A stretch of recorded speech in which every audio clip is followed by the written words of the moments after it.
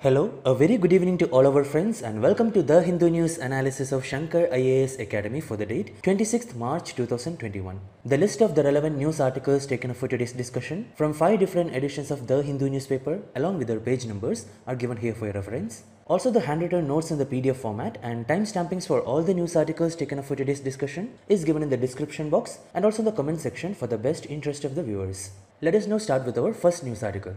So this news article is with reference to the pendency in high courts across India. It says that 55 recommendations from the Supreme Court Collegium are still pending with the centre. The Collegium has made recommendations for the judicial appointments to the high courts 6 months to nearly 1.5 years ago.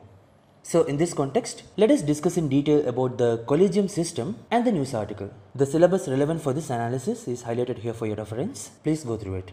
See, the appointment of judges in the judiciary is an important aspect of judicial independence. The independence of judiciary from other arms of the government is very important so that the judges can be impartial and also perform their duties effectively without any sort of fear or favor.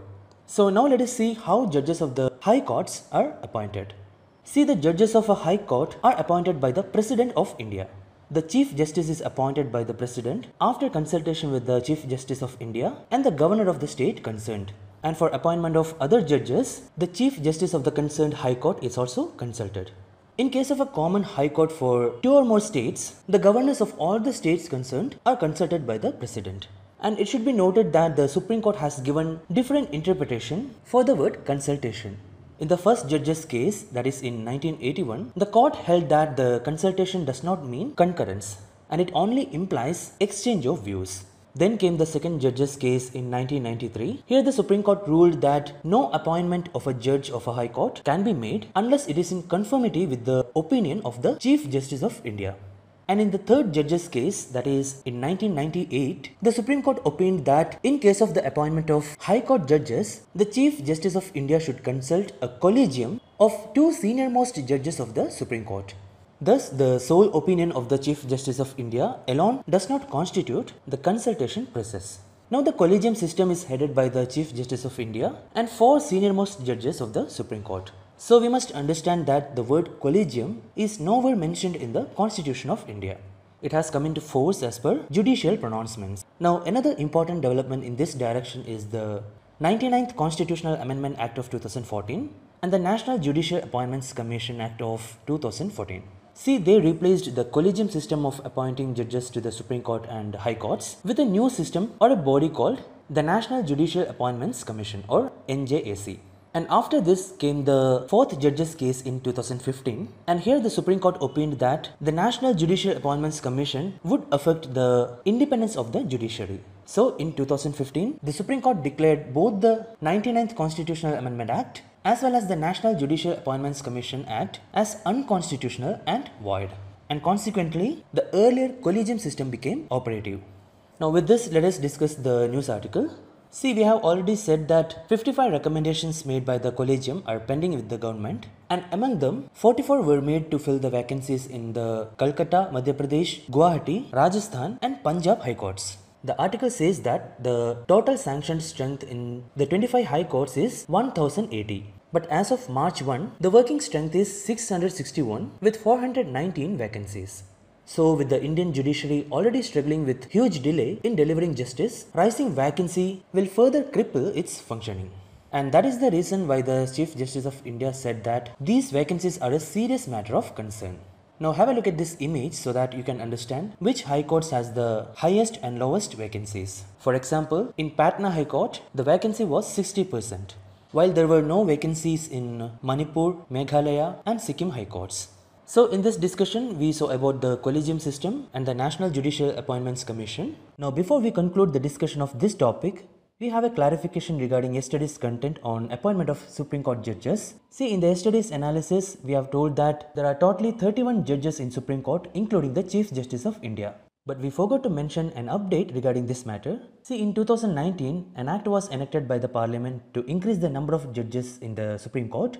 And it is the Supreme Court Number of Judges Amendment Act of 2019. And this act amends the Supreme Court Number of Judges Act of 1956. So before this amendment, the 1956 Act fixes the maximum number of judges in Supreme Court at 30 judges excluding the Chief Justice of India. So this means at that time the maximum number of judges in Supreme Court was 31 including the Chief Justice of India. And now this has been increased to 33 by this amendment.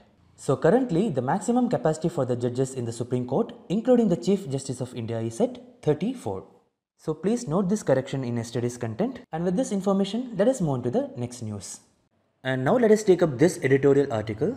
Recently the Supreme Court has reserved its orders relating to the stay of the Electoral Bond Scheme or ABS ahead of the upcoming state elections. So in this regard, the editorial talks about the constitutional objections associated with the Electoral Bond Scheme and also the critical role to be played by the judiciary of India. So in this slide, let us see in detail about the Electoral Bond Scheme or ABS and the important points mentioned in this article.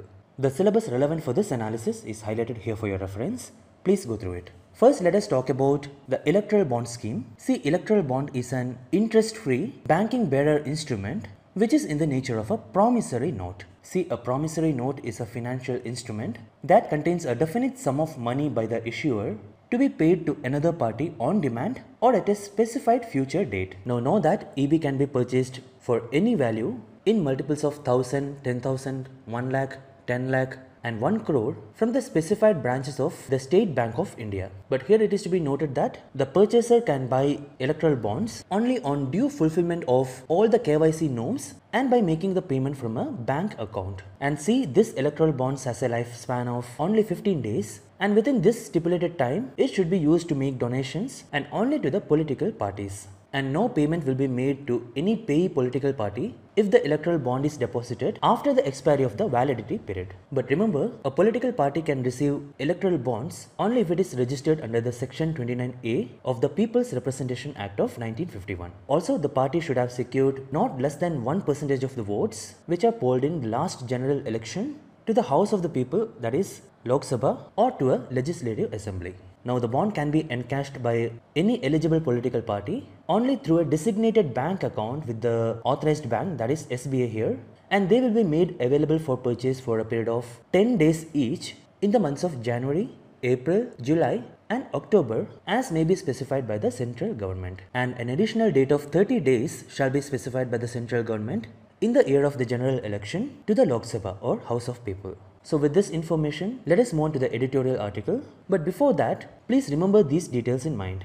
As we know, the electoral bonds will be issued in multiples of 1000, 10,000, 1 lakh, 10 lakh and 1 crore. So with this we can understand that the minimum amount of donation in these electoral bonds is 1000 rupees. 1000 rupees. But no mention is made on the maximum limit of donation, and this shows the absence of an upper limit for donations. And next comes the feature of anonymity. If you remember, in the beginning, we saw that the purchaser can buy an electoral bond only on due fulfillment of all the KYC norms and by making payments from a bank account. Note that the payments will not carry or include the name of payee. This means that the donor and the party details will be available with the bank, but it will not be disclosed. Now, having this in mind, let us move on to the article. In the first part of the editorial, the author talks about how electoral bonds violate the essence of Indian democracy by allowing limitless and anonymous corporate donations. First and foremost, the electoral bond scheme is denying the right to know to the citizens and also the voters. See, being in a democracy, every Indian citizen is entitled to be aware of the election related information, particularly the knowledge of political funds. Generally, we all hear about the effective role which is played by money in fulfilling one's desire at the political forum, be it in buying policy or to engage in regulatory capture or even in using the level playing field in favor of one's gain. In such a scenario, if the citizens are not disclosed of the political funding, then it becomes really impossible to assess the authenticity of government policy. As held by the Supreme Court, the right to know is an integral part of the right to freedom of expression, which is a fundamental right given in the Indian Constitution. Now, this feature gets violated when the information related to political funding is not disclosed to the citizens. Now, apart from this, the electoral bond scheme has removed all pre-existing limits on political donations, and this paves way for corporates to buy politicians in return of money. So at such a juncture, the essence of democracy as pointed out by Dr. B.R. Ambedkar, which is not just to guarantee one person, one vote, but one vote, one value, becomes a question. And secondly, note that the limitless and anonymous donations to the political parties is not the only problem in the electoral bond scheme, because the practice of asymmetrical or unequal political funding also becomes a major problem. As we saw earlier, the donations are routed through the State Bank of India. So this shows that the government can find out on who is donating to which party. This can also be interpreted in another way, that is, every donor is aware that the central government can trace their donations back to them. So the author notes that there are chances of the governments to influence this funding process.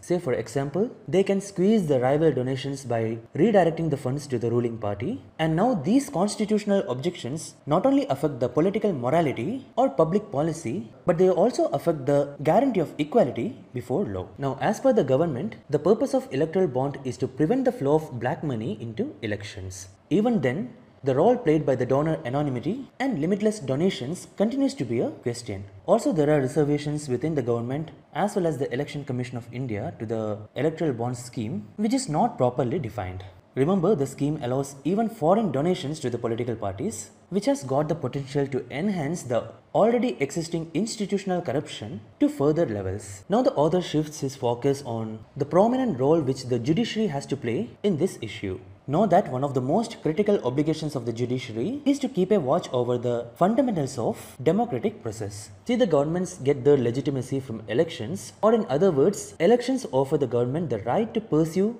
their policy goals without undue interference from courts. So at least for this reason, the policies for government formation should be framed with extra care and concern.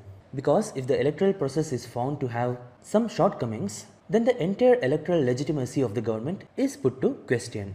Remember, the judiciary has to play an important role in this issue, since the government itself cannot regulate the process to which it will be subjected in every 5 years. So this is the reason why the judiciary has to be extra sensitive over issues like the democratic process, level playing field, and the attempts of one-party rule over multi-party democracy. So to conclude, as per the author, the performance of Supreme Court in this regard is not so effective. And this is evident with the petition filed in 2018 challenging the constitutional validity of electoral bond scheme, which has been left unheard for 3 years. However, a light of hope is finally visible when the court heard the application for a stay on this electoral bond scheme before this round of elections. So in this discussion, we saw about the electoral bond scheme and the issues with respect to these electoral bonds and the opinion of the author regarding this. So with this information, let us move on to the next news. And now this news article talks about the appointments made by the central government to institutions like the Unique Identification Authority of India or UIDAI, then Food Corporation of India or FCI, the Employees State Insurance Corporation or ESIC, and the Government E-Marketplace or GEM. So let us have a brief understanding about these institutions from prelims perspective. The syllabus relevant for this analysis is highlighted here for your reference. Please go through it. First, when we talk about the Unique Identification Authority of India, know that it is an agency under the central government of India mandated to collect demographic as well as biometric information of the country's residents. In addition to that, it also stores the data in a central database and issues each resident of the country a 12-digit unique identity number, which is nothing but the Aadhaar. Know that UIDAI was established as per the Aadhaar Targeted Delivery of Financial and Other Subsidies, Benefits and Services Act of 2016 under the Ministry of Electronics and Information Technology.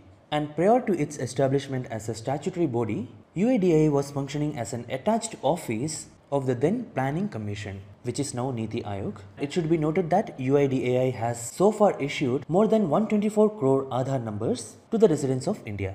It is headquartered in New Delhi with 8 regional offices across the country.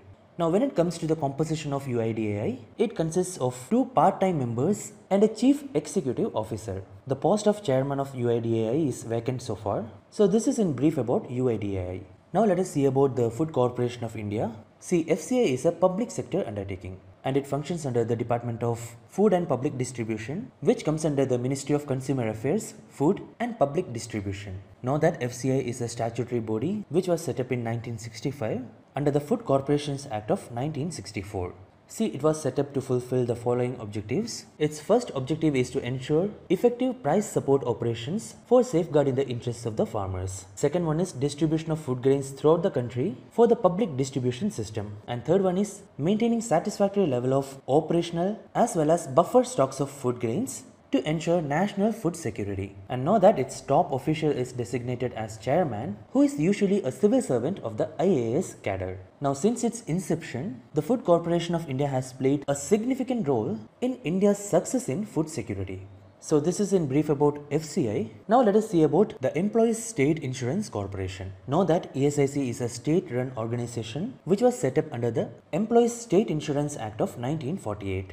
It functions under the Ministry of Labour and Employment, and know that it is responsible for the administration of the Employees State Insurance Scheme, or simply the ESI scheme. The ESI scheme is a self-financed comprehensive social security scheme, and it aims to protect the employees against financial distress arising out of many events like sickness, disablement or death due to employment injuries, etc. Now finally, let us see about the Government E-Marketplace or GEM. See, Government E-Marketplace is a one-stop portal to facilitate the online procurement of common use goods and services which are required by the various government departments, government organizations or PSUs. Know that GEM operates under the Ministry of Commerce and Industries, and it aims to enhance transparency, efficiency and speed in public procurement. It provides tools for e-bidding and reverse e-auction so that to facilitate the government users to achieve the best value for their money. See here, a reverse auction is a type of auction in which sellers bid for the prices at which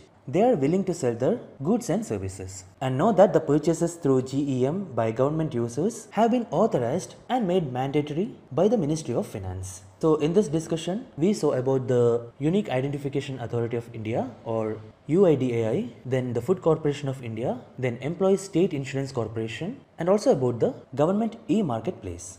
So with this information, let us move on to the next news. Now we all know that our Prime Minister is in Dhaka. So in this context, this editorial is a comprehensive assessment of Indo-Bangladesh ties.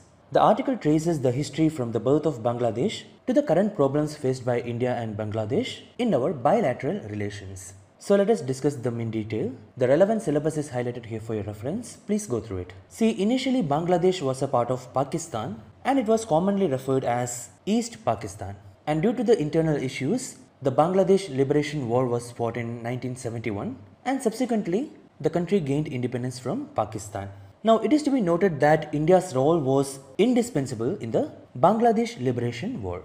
Many Indian soldiers laid down their lives fighting shoulder to shoulder with their Bangladeshi counterparts. And the relationship between India and Bangladesh since then has been going through many ups and downs. So let us understand that through this timeline. Firstly, the assassination of Sheikh Mujibur Rahman in 1975 saw deterioration in Indo-Bangladesh relations. See, Sheikh Mujibur Rahman was the first president of Bangladesh, and the relations between India and Bangladesh deteriorated because after the death of Mujibur Rahman, Bangladesh was under military rule. But the relations recovered again under General H.M. Harshath during the period of 1982 to 1991. So we can say that until 1991, the relations between both the nations saw many ups and downs.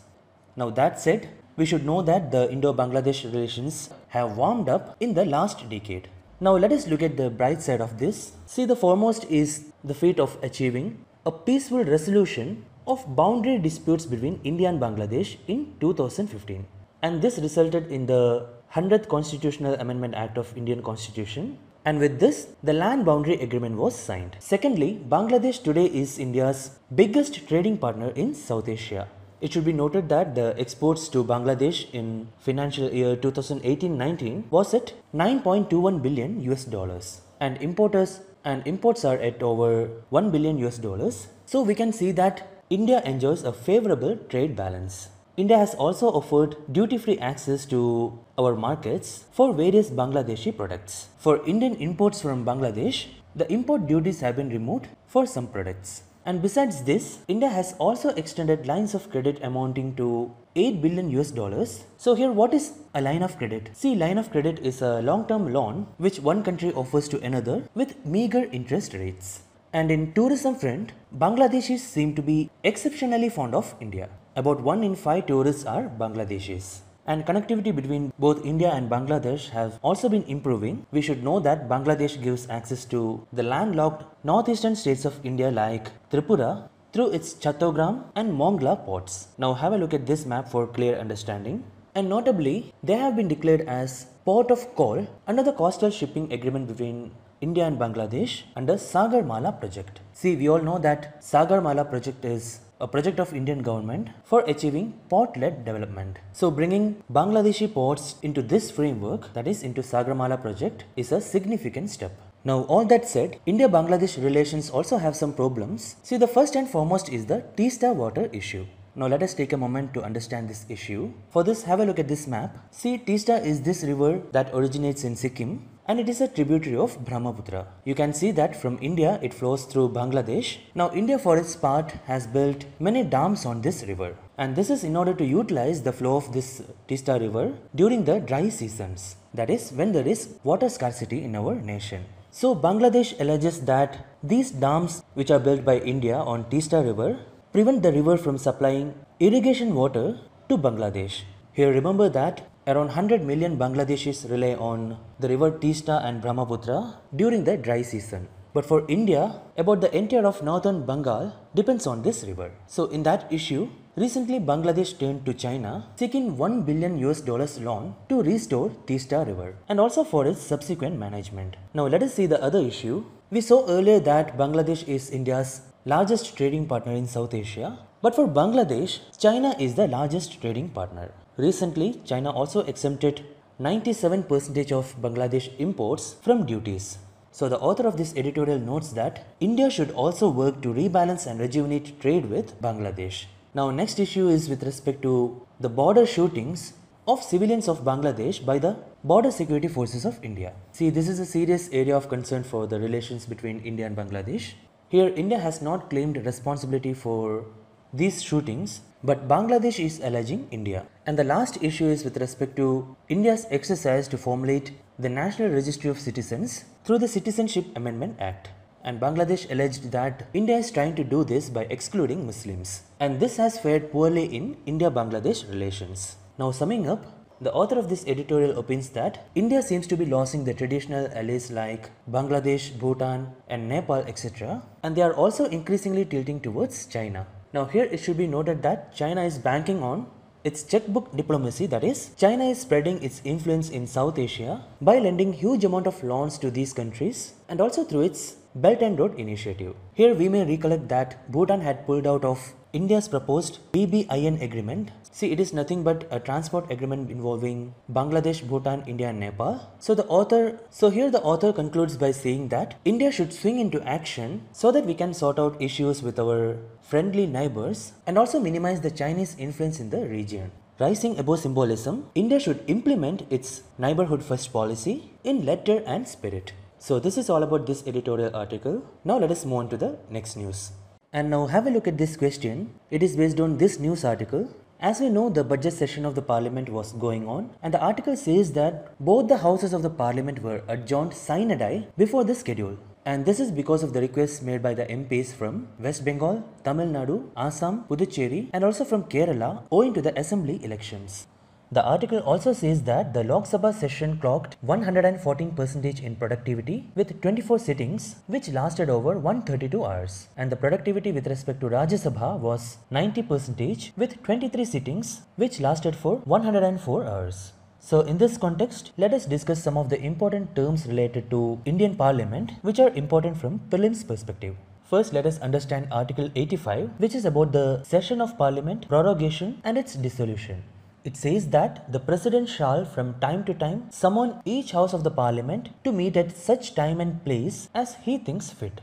But 6 months shall not intervene between its last sitting in one session and the date appointed for its first sitting in the next session. So the Parliament should meet at least twice in a year. Apart from this, the President may from time to time prorogue the houses and dissolve the House of the People or Lok Sabha.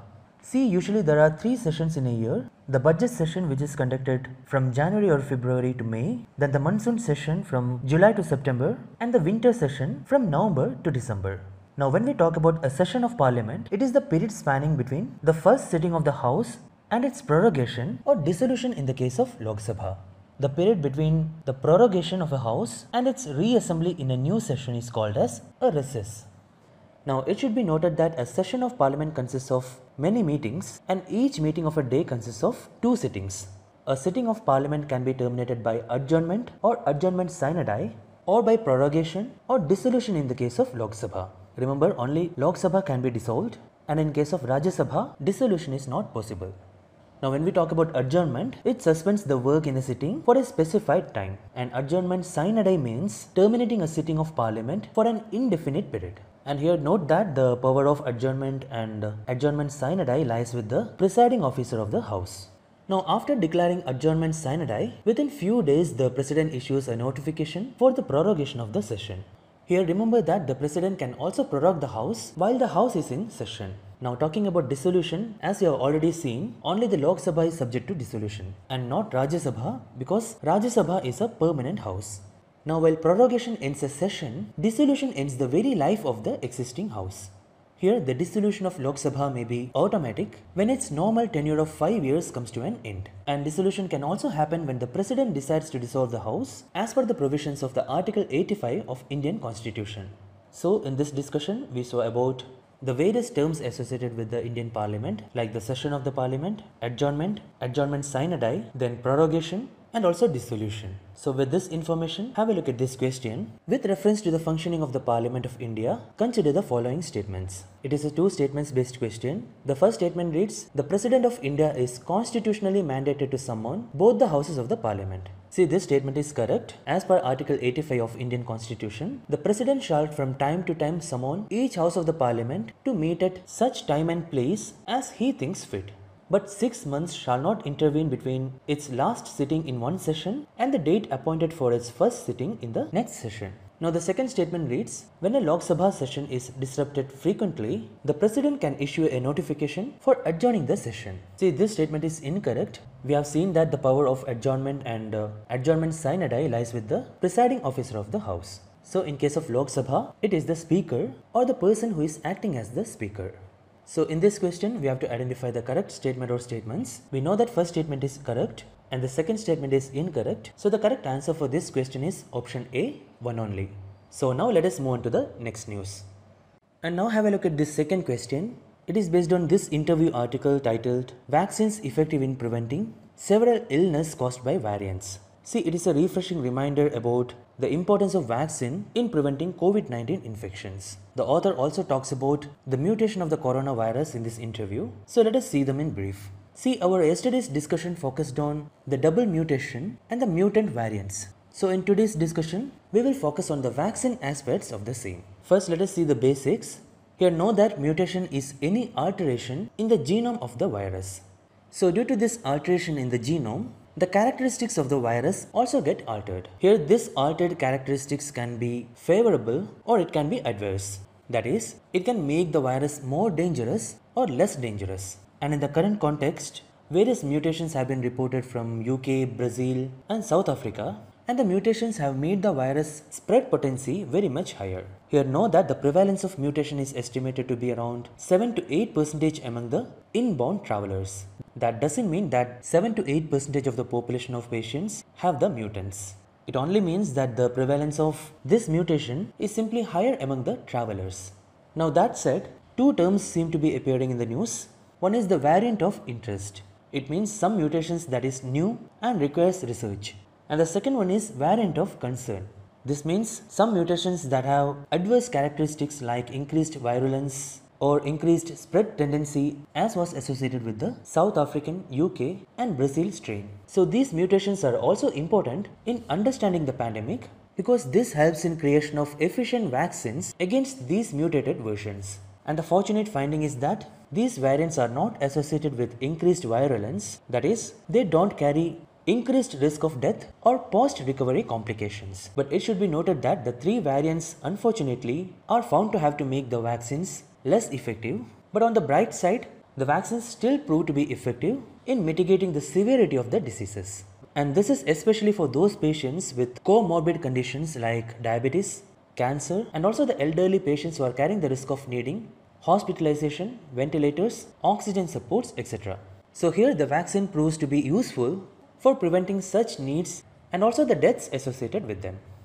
It should be noted that in countries like UK, where the vaccine coverage is very high, the disease incidence and the deaths have seen a sharp downward spiral. Here the author notes that the surge in the cases of COVID-19 infections is worrisome, and this surge is largely because people started being less serious about the infections. People have stopped observing social distance, then mask usage have come down. So the author reminds us that vaccines, masks and social distancing are the keys to fight the pandemic. So with this information, have a look at this question. Which of the following statements accurately describes mutation? The first option reads, mutation is the change in the cell wall sequence of a virus cell. This is incorrect. Now the second statement reads, mutation is the man-induced change of genome sequence using CRISPR. Now this option is also incorrect because it refers to genome editing. Now the third option reads, mutation is the sudden heritable change to the genome structure of a cell. Yes, this statement is correct. So here the correct answer for this question is option C. So now let us move on to the next news. Now have a look at this question. It is based on this news article which talks about the supply of Krishna river water from Andhra Pradesh to Chennai. As per the news article, the supply of Krishna river water to Chennai will be resumed in April in order to meet the demand for drinking water during peak summer. So in this regard, let us have a brief understanding about Krishna river. See, Krishna is a mighty east flowing river of peninsular India that rises from the Western Ghats in Maharashtra. The total length of the river from its origin to its outfall in Bay of Bengal is 1400 km.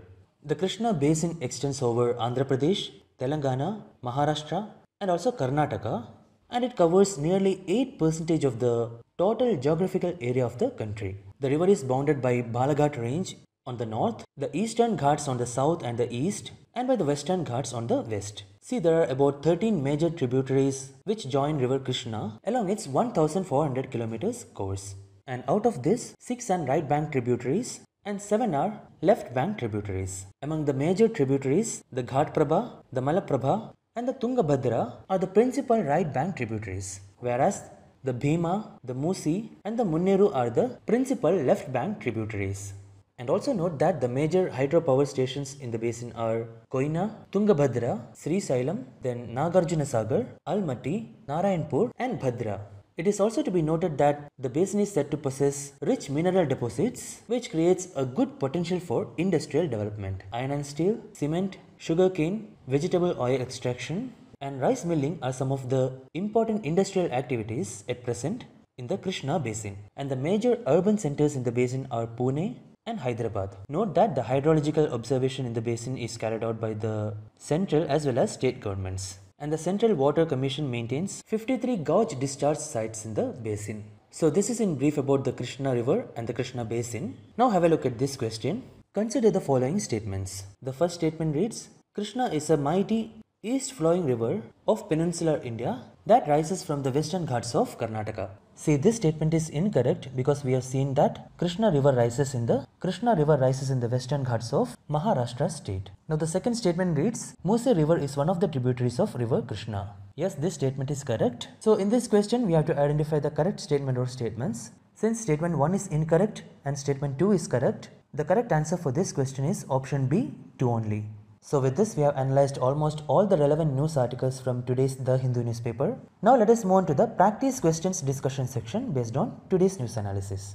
See this first question, which of the following statements about Teesta river is correct? The first statement reads, Teesta originates in West Bengal and flows into Bay of Bengal through Bangladesh. See, this statement is incorrect. We have seen that Teesta river originates in Sikkim and not in West Bengal.